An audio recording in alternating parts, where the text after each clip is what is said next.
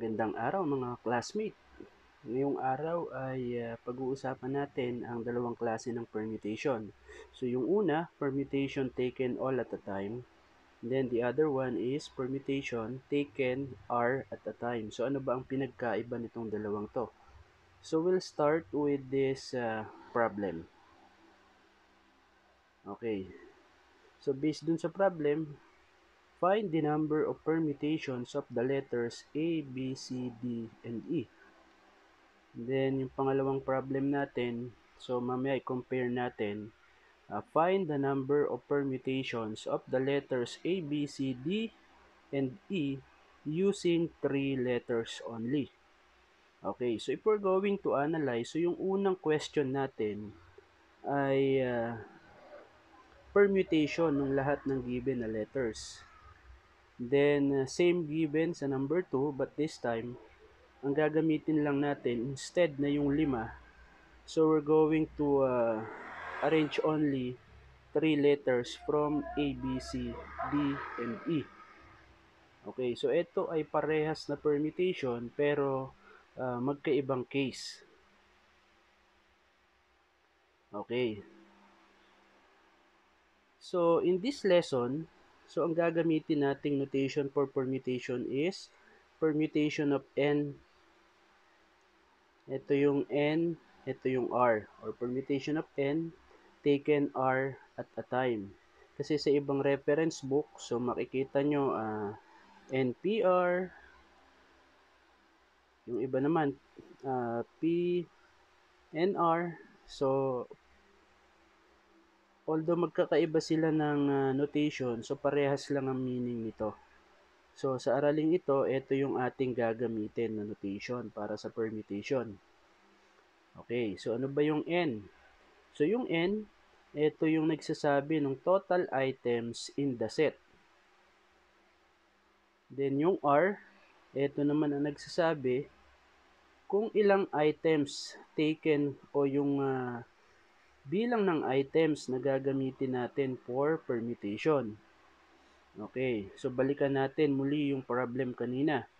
So in this case, sa number 1, ang ating magiging N dito is 5. Since ang bilang ng elements sa set ay 5. So we have A, B, C, D, and E.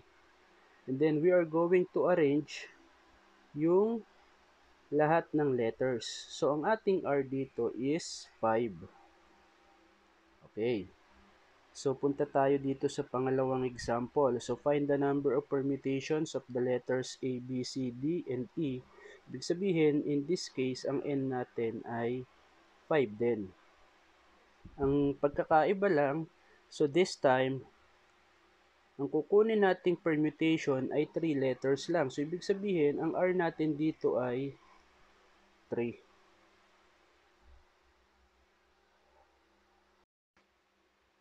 Okay, so balikan muli natin yung first problem. So if you will notice, ang ating N, yung N natin dito sa first problem is equal to R. Then yung sa pangalawa, yung N natin obviously is greater than R. So mag-focus tayo dito kung ang N natin ay equal sa R. So ang formula para dito, so we have permutation of N taken N at a time or taken all at a time. Since sabi ko kanina yung N natin is equal to R, so this is read as permutation of N taken all at a time. So ito, ang formula natin dito ay simple lang na N factorial. Okay. So kung ang N naman natin is greater than or equal to R, so pwede rin naman natin gamitin ito kung ang N natin is equal to R. Pero I suggest kung ang N natin is equal to R, so stick na tayo dito para mas madali. So kung ang N natin is greater than R, so ito naman yung formula natin. So we have permutation of N taken R at a time is equal to N factorial all over the quantity of N minus R factorial. Okay.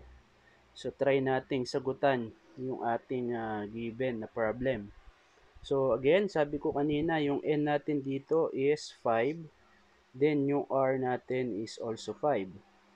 Since if you will notice, yung n is equal to r, so ibig sabihin, ang gagamitin natin dito is permutation of n taken all at a time.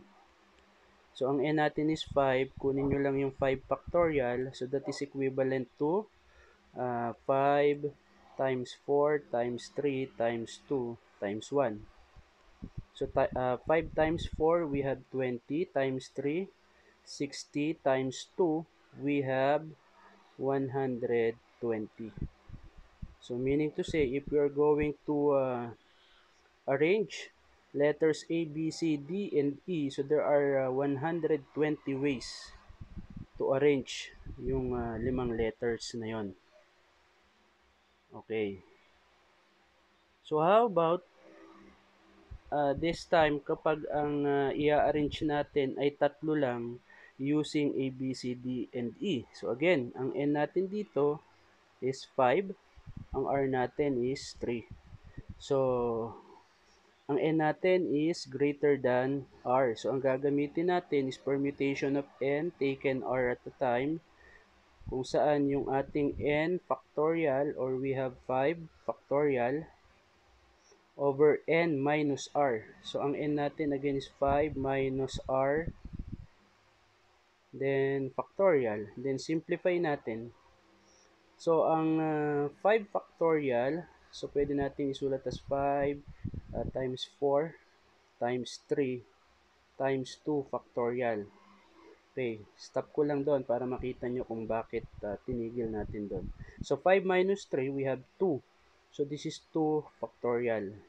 So pwede na nating i-cancel ito. So ang matitira is 5 times 4, we have 20. 20 times 3.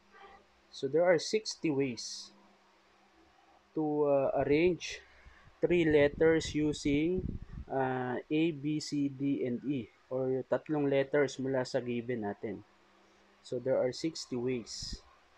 So yun yung pinagkaiba ng ating dalawang case ng permutation.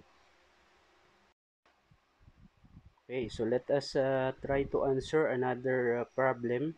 So find the number of permutations of the letters of the word Pfizer. Okay.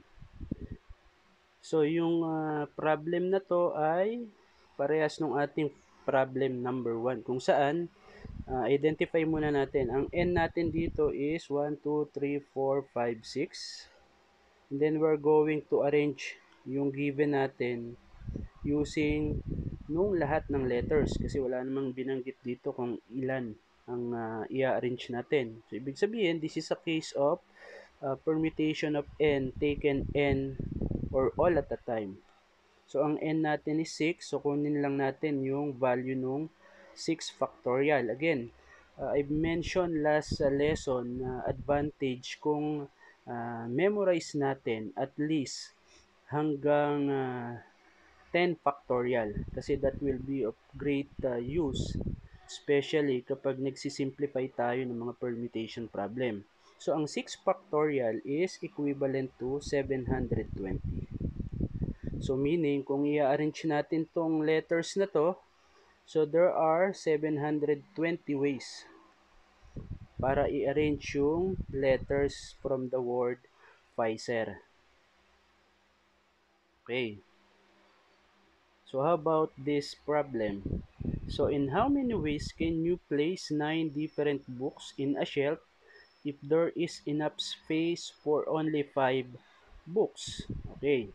So identify natin. In this case, ang N natin, yung lahat ng element sa set, so we have 9.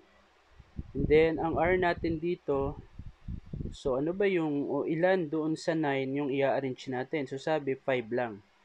Sabihin, this is a case of permutation of N taken R at a time, wherein ang formula natin is N factorial, or we have 9 factorial over N minus R, or 9 minus 5 factorial.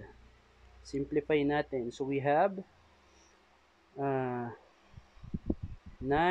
times 8 times 7 times 6 times 5 times 4 factorial. Stop tayo dito. Kasi 9 minus 5 is 4. So, we have 4 factorial. So, pwede na nating i-cancel to. Okay. So, we have now left of 9 times 8 times 7 times 6 times 5. So, this is equivalent to 15,120 kung imumultiply natin siya. Ibig sabihin, ang permutation o yung bilang ng arrangement using 5 books only, kung meron kang siyam na libro, is 15,120 ways.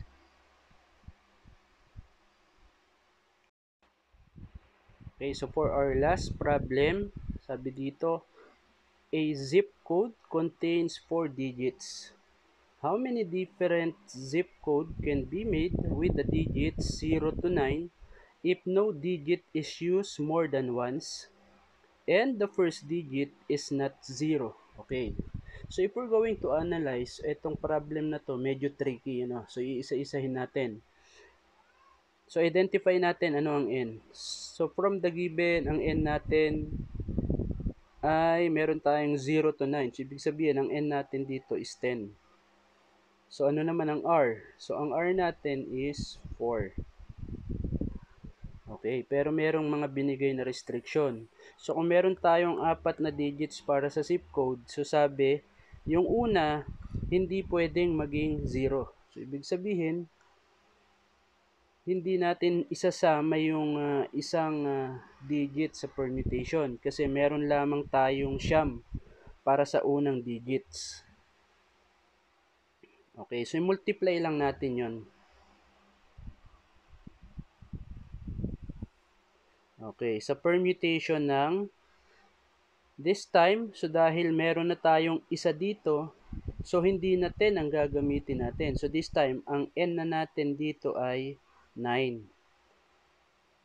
So ang r natin still is 4. Okay. So kunin lang natin yung product ng 9 and then permutation ng 9 taken 4 at a time. Okay, so we have 9 times 9 factorial over 9 minus 4 factorial. Simplify pa natin. So, we'll have 9 times 9 times 8 times 7 times 6 times 5. Hanggang dun lang ako kasi 9 minus 4 is 5 factorial. Yan. So, cancel na natin yung 5 factorial. So, we now have 9 times 9 times 8 times 7 times 6. So, kapag kinuha natin yung product niyan, so the answer is 27,216 ways ang magiging sagot natin dun sa problem. Okay, so that's it. I hope ay meron kayo natutunan sa lesson natin ngayong araw and feel free to share this video to others, especially sa iba pa nating classmate para mas marami pa tayong matulungang iba. Until next time,